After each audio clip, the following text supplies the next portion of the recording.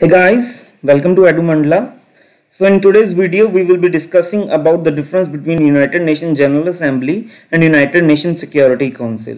Without wasting much time, let's get started.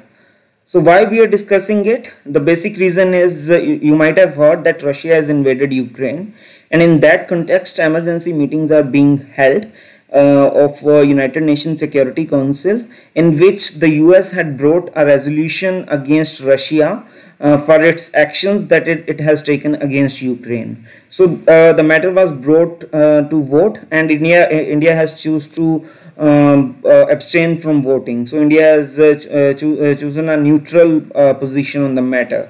So also further, India has restrained from voting in a procedural vote which called for the emergency meeting of United Nations General Assembly, that is the larger body. And in that context, you might be asking that why India is abstaining. So that is basically because of India's interests, India's concerns, and India's traditional ties with Russia, and India's concerns pertaining to China and Indo-Pacific.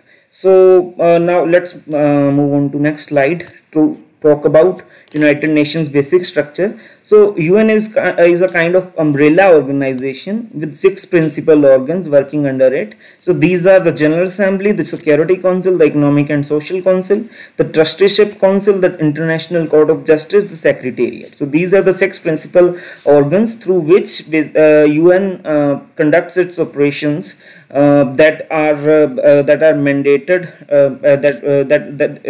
that it is mandated to do under the UN Charter. So now comes the question of United Nations General Assembly. What is a UN General Assembly? So it is basically one of the principal organizations of the UN, and it is a kind of deliberative body consisting of all members of the United Nations. So all members who are part of this organization, that is UN, they constitute the larger body, that is UN General Assembly. So basic function of UN General Assembly is to deliberate, that is to discuss important matters that are of international concern or global concern, and to pass resolutions on them, expressing its opinion on those matters.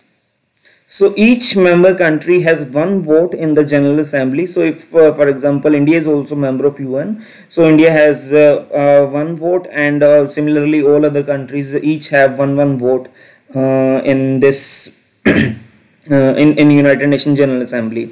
Now the question is that resolutions that are passed by the General Assembly are not binding on the member nations and carry little legal significance. It means that what the resolutions that the United Nations General Assembly pass, they are not binding. Countries are not bound to follow those resolutions, and thus they have very little legal significance. But though in terms of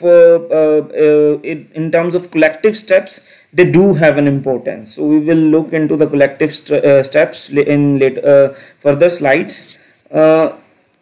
Just a minute. Now comes the United Nations Security Council. We have discussed about UN General Assembly. Now is a United Nations Security Council, which is also one of the 6 principal organs of the United Nations. So it has basically 15 members, and 5 members of these 15 are permanent and 10 are non-permanent. So 5 permanent members of the Security Council are USA, Russia, United Kingdom, France, China.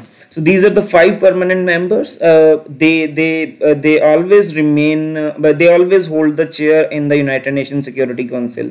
I'm not saying the chairmanship, I'm saying the chair there. So they remain part of it.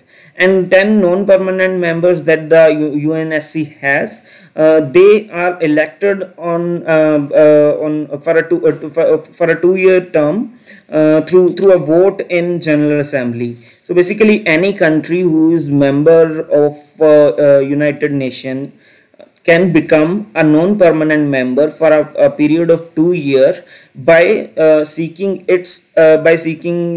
membership, and its membership is then decided by a kind of election in the General Assembly by vote.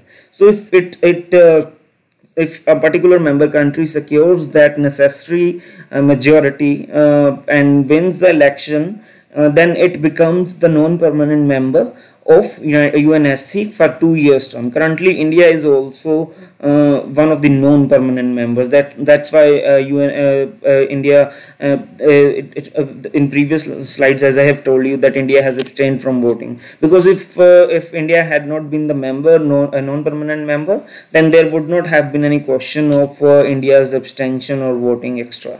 So.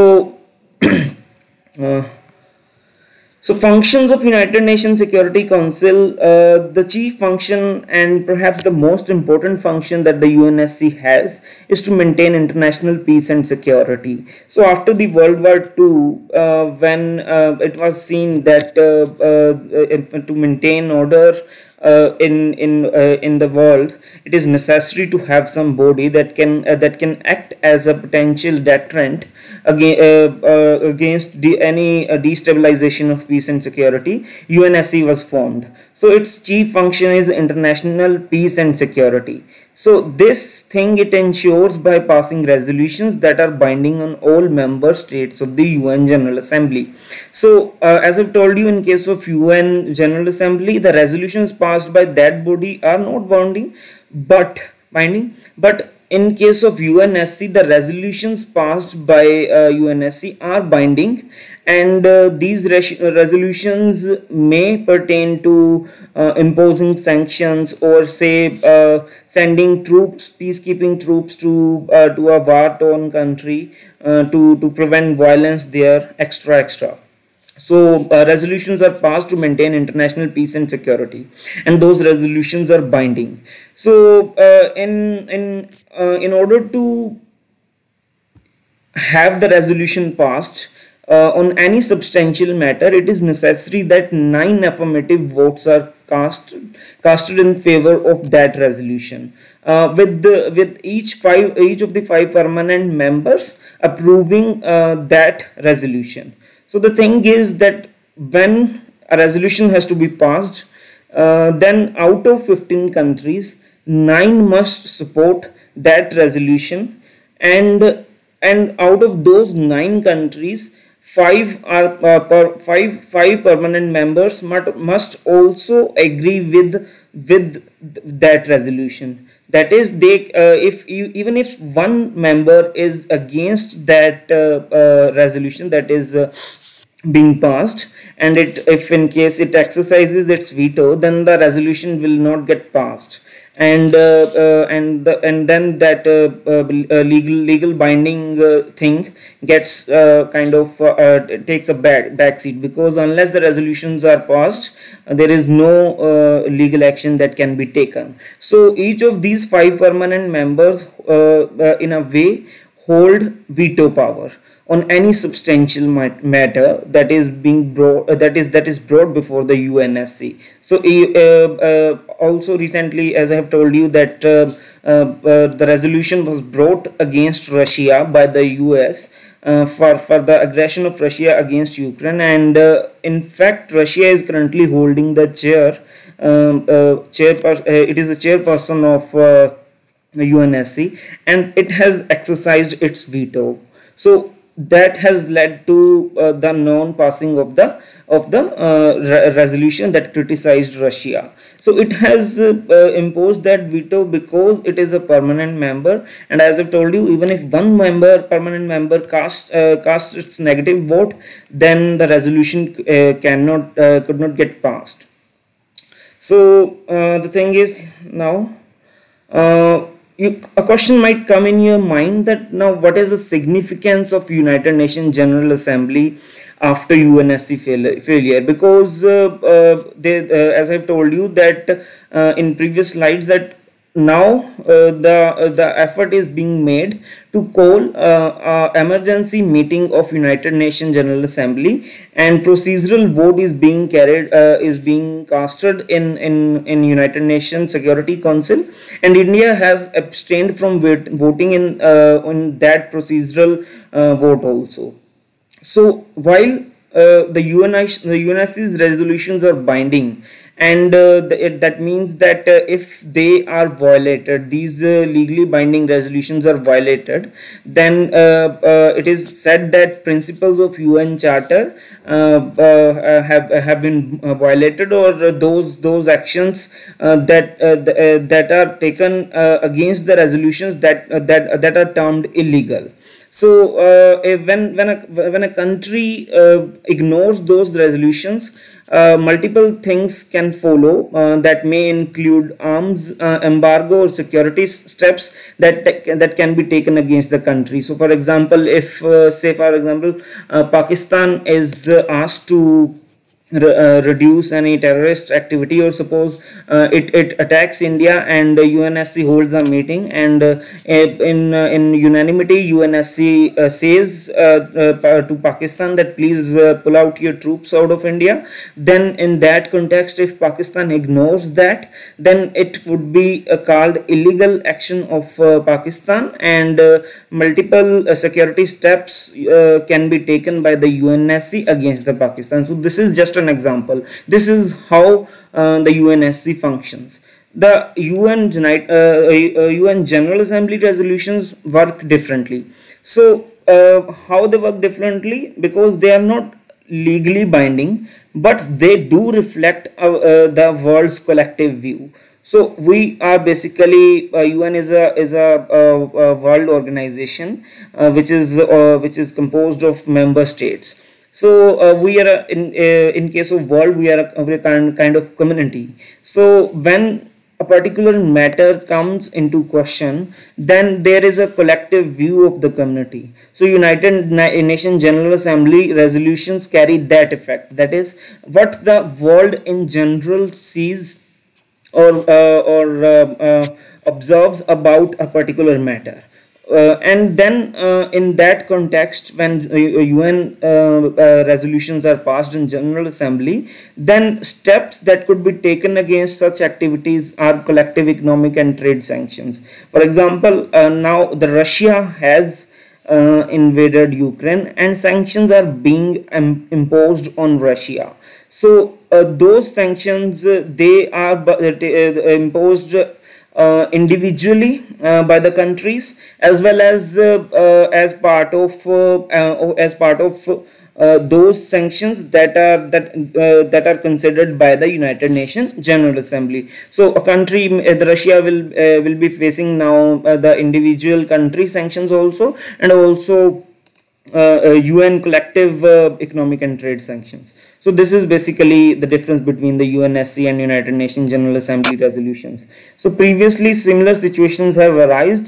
For example, in case of Myanmar, when resolution was passed and sanctions were imposed on the Myanmar military, that is called the junta, and the name of the Myanmar army is junta. So India has in this context, in context of Ukraine-Russia conflict, India has choose to remain neutral in case of both United Nations Security Council and United Nations General Assembly. So that neutral position is basically due to the national and geopolitical concerns that India has in Indo-Pacific and in China. So you must be knowing that China is increasingly asserting its newly acquired power, or asserting its it is flexing its muscles. And we are facing, in fact, as it is a neighbor of India, and we are directly facing this muscle flexing, and in that context, the support of Russia is crucial. And Russia has also traditionally supported India. Also, India has significant military trade with Russia. So that's why India has chosen to remain neutral to ensure that its own interests are not jeopardized in this political conflict that is unfolding as of now in Ukraine. So it is yet to be seen what resolutions are finally adopted in UN General Assembly, because procedural vote was cast, but those resolutions have to be passed by UN General Assembly, and that thing is yet to happen. So what sanctions Russia will face as part of UN General Assembly, that will be different from the sanctions that the individual countries are imposing, like USA, Britain, or France, etc. So this is all about today's lecture, and if you like this lecture, do ensure that you like it, share it with your friends, and also ensure that you subscribe to our channel, and also you can join our Telegram channel, the link of which is shown on your screen, and this will be provided in the description box also. So thank you guys, have a very nice day ahead.